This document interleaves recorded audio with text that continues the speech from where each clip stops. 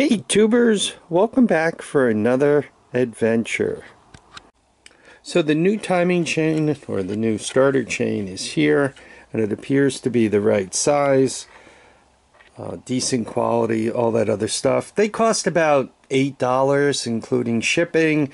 They come from the United States, Texas or California, and they managed to get here in about a week. So now that it's here, let's smash it right on in.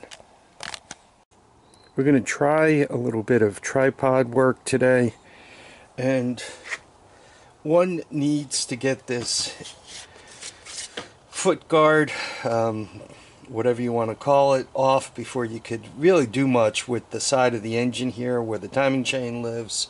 And I got one of these sets, you know, Harbor Freight. I think it's known as the security tool set or a bit set, something like that. Anyway, it has everything you need. Right, 10mm on the far side. Right, boom, boom. Take these out. The bottom of this, two of these bolts. 10mm. Right. Get this off. 10mm under here for the gear shifter. And that comes off.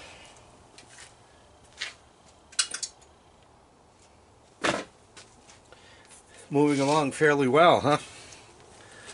Make sure I'm showing you stuff. And finally, 8mm. Take this off carefully. Try not to beat up on the wires. And we got like a rusty mess in here. I mean, look at this. I mean, it's literally been grinding the inside of the flywheel. There's so much stuff. I'm surprised it hasn't taken out the pulse generator or something. Wow. Anyway,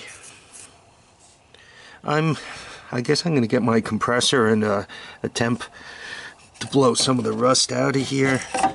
And the rest of it looks okay. Yeah, I think I'm going to try to blow some of that out of there. See, they didn't do a very good job with this gasket. And there is kind of a little drain hole right there. If you put this on, this is all the way on the bottom. Anyway, let's fire up the compressor, blow that out of there. Okay, I wire brushed it a little bit, and here we have the air gun. And I think we all want to hold our breaths for this.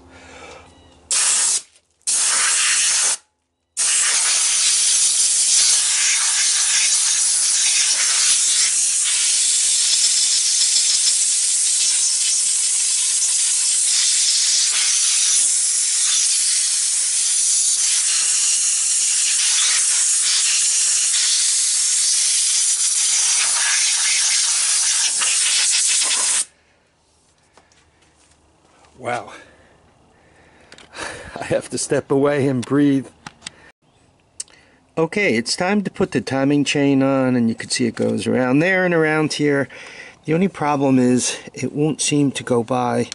Even if you kind of take this guider out,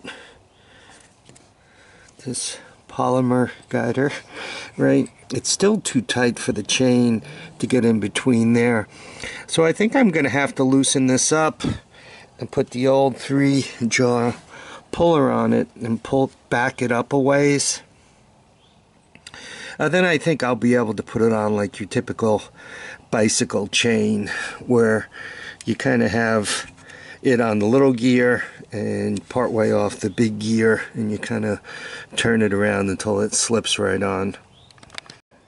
The 3-jaw puller's on here, and as I'm attempting to pull this off, unfortunately it's not quite working like it should be. It looks like I'm tearing the flywheel apart. not a good thing.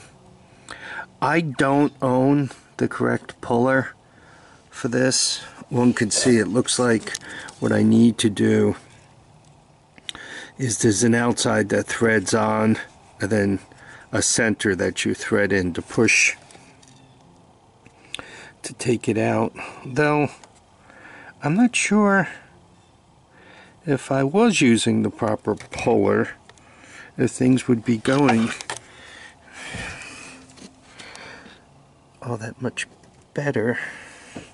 It looks like it too would be pulling on the outside of the flywheel. I don't know.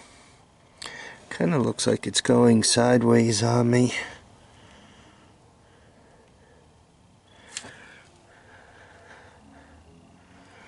I think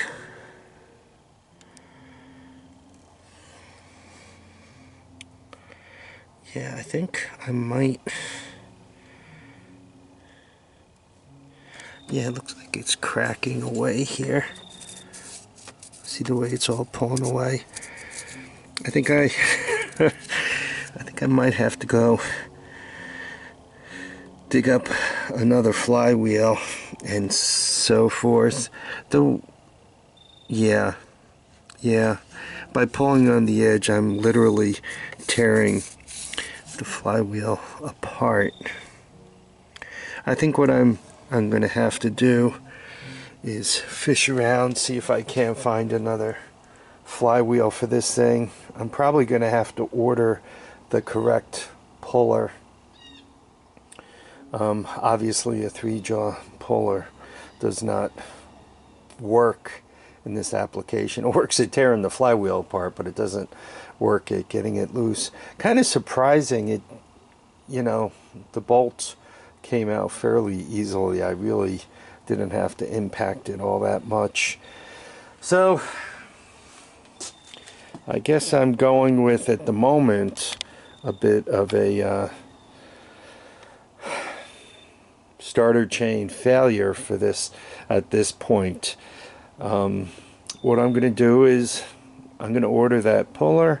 I'm probably going to order another flywheel, and we're going to go forward from there. I'm going through all the trouble of step after step after step because it's very easy to get one of these and find yourself going down this less than pretty path. I just think of my newest acquaintance, the guy whom I bought that Tao Rhino 250 from, aka 250 I think it might be called. Anyway, and him saying I don't like going anywhere near the China stuff, because you could just imagine, guy brings it in, broken timing chain, you look it up on the internet quick, $7 part, you figure maybe a couple of hours to put it in, so you tell him $200, right? He goes, well, it's only a $1,000 all-terrain vehicle, $200, well, if my son gets another summer or two out of it, will be cool. Suddenly, as you're working on it, you find your 2 hours disappearing very, very quickly. Suddenly, you also have to buy a different flywheel pull, and perhaps a flywheel to replace the one that your 3-jaw just ate. And, you know, you got the gasket and everything else to replace. Suddenly, you're beginning to think, this might be more like $300 or $400, and what the owner tells you is, you know what, just keep the piece of junk. Now this is sitting in your shop taking up space. What do you do with it? Obviously, I think you put it on Craigslist and try to find a fool like myself to come and get it. Anyway, I'm going to keep going on this because I really want to get it running, and I really want to talk Musty One into dropping by with his 90cc if he still has it, and I'd really like to race him around the property. You know, I'm you know, we'll hang out in the front oval there, see which one does better. But at the rate I'm going, I might I might have been better off buying it new. Anyway, I really want everyone to keep their feet down, their heads up, and I want y'all to get out and enjoy each and every day. Bye now.